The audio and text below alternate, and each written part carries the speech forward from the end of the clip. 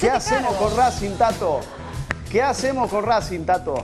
La realidad es que ayer Racing jugó muy mal, cayó en Córdoba ante Belgrano. 2-0 venció el equipo cordobés al equipo de Diego Coca, que ha jugado decididamente muy mal. Más allá de que los primeros 45 minutos por momentos demostró ser mejor que su rival.